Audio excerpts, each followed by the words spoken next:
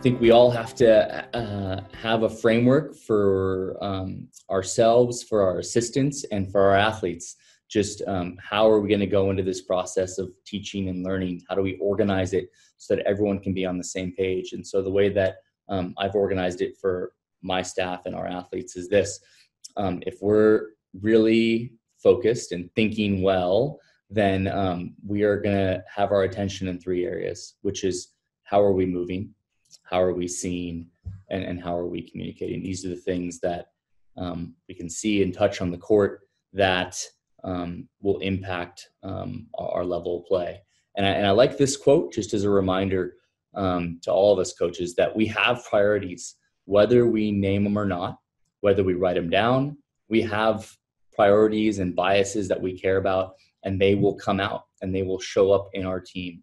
And so if you haven't gone through this process of articulating what you care about or what you see, I think it's important because it just allows you to really be intentional with what you're asking your staff and athletes to do. So this is the lens that I view our gym in every time I walk in or any activity that I'm watching. I'm watching the way that we're moving. I'm looking at our athletes' eyes and what they're seeing, and I'm listening to what they're saying and how they're saying it. And that always keeps things organized and helps me teach better.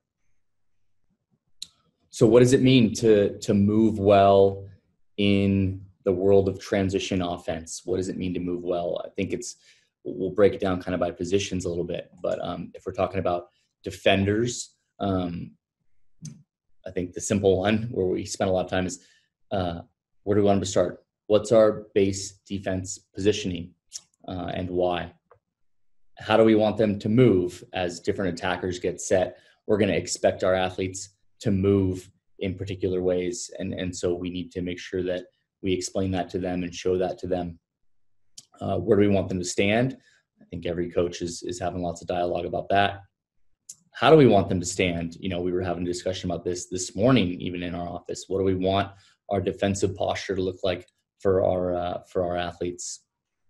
And then, of course, how do we want them to perform these different defensive skills? Forearm dig, overhead dig, maybe a pancake or a sprawl. You know, what do we expect in terms of those movements? So those are all movement-based questions for our defenders.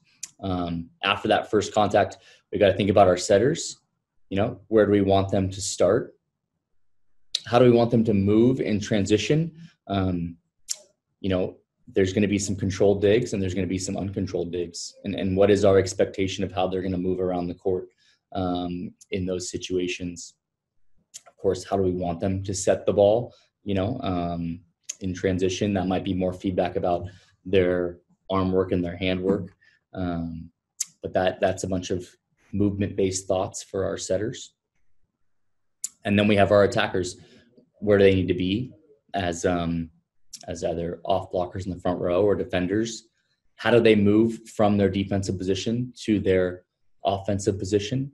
And that can be from a block move. That can be from an off blocker position. That could be after you play a first contact. There's lots of different scenarios where you have to know how to move in transition.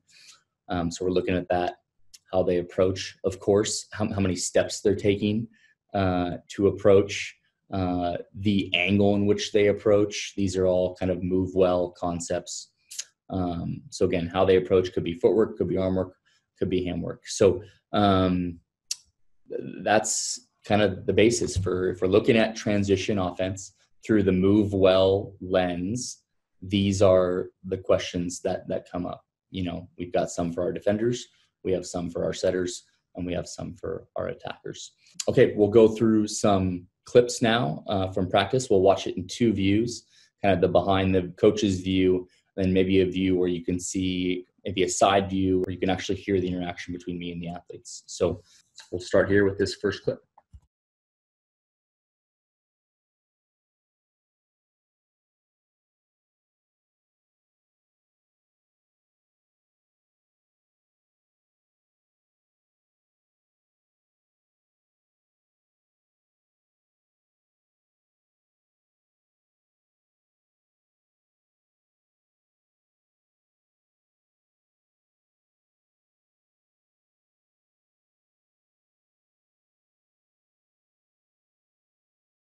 So in this first clip that we watched from the behind view, we're looking at the first and the third attacks. And what we're looking at is where these middles are transitioning to, specifically, how far away from the sideline, how many steps they're using. That is kind of the focus. And so as I show the second clip here, you'll get to hear some feedback between me and the athlete, with the first athlete talking mostly about where she transitioned to and whether it was the correct place on the floor. With the second athlete, there's some conversation about that movement, and also about the timing. The set is going to be coming from a long distance, so there'll be some conversation about that as well. There'll be a clip in between of an outside hitter attacking, but we're looking at the two middles here. Very nice. No wider than that is what I'm thinking. Is Mel with me? Yeah. Okay. You're right where you need to be. Okay. Good job.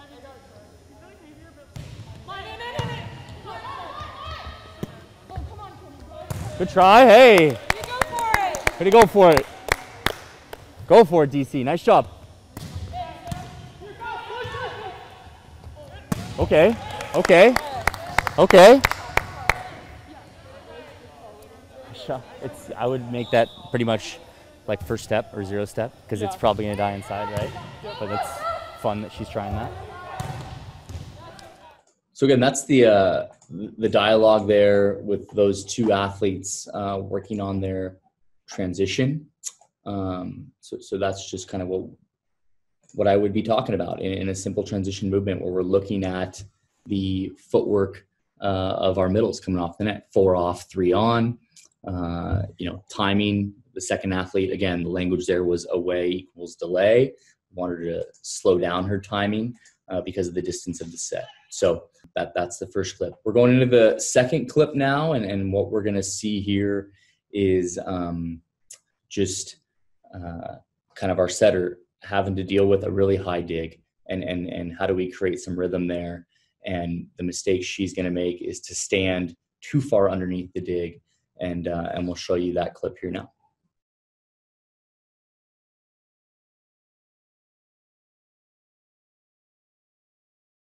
So really short, really short clip.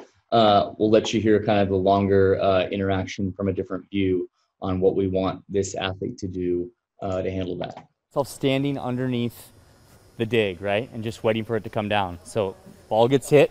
I'm going to stand back. I know where their target is. I'm going to stand back, and if it's high, I'll wait, and then right, left, right into it where I have some rhythm. But I don't want to find myself just standing underneath this. Okay. There's no rhythm there, right?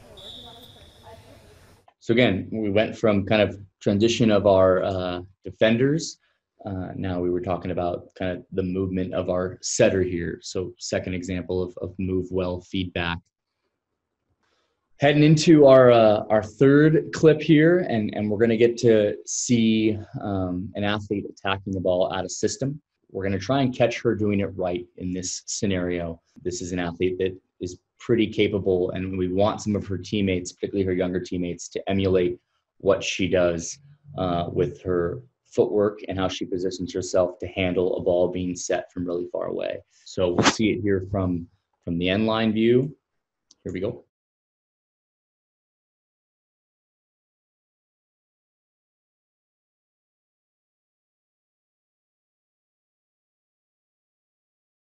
And then we'll hear a little bit of a longer dialogue here with that play. Here we go.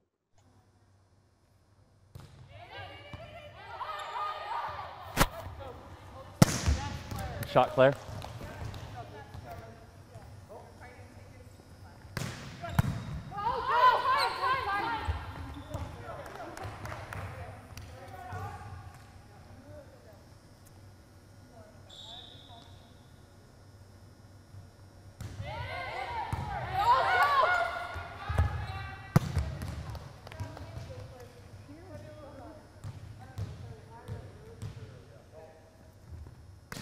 See the dig, see the dig, see the dig, see the dig. Nice shot, Claire Hoffman. Hey, just to clarify, like that, sets from non-setters are what tempo set? Sam Drexel. 0 step sets. Thank you, Emma. 0 step sets in your extensive hitting career. You wait, you see it, 4 steps to the ball, just like that. Nice job. Here we go. Good ball. So again, a bit of a move well example for our athletes here. Out of system attacking, big part of transition. Can't spend enough time on it. And I'm always amazed that we can run, lots of teams can run really diverse, fast offenses. And then when the game forces them to slow down because of a bad first contact, they're often early or they're not efficient with their steps. And just really think there's value in making sure that we've got that part of transition covered. Where do we want our athletes to stand out of system? How do we want them to move out of system? At some point, you're going to have to set a high ball in every match, and it's usually going to be a pretty important moment. So just a good clip there, I think, for moving well.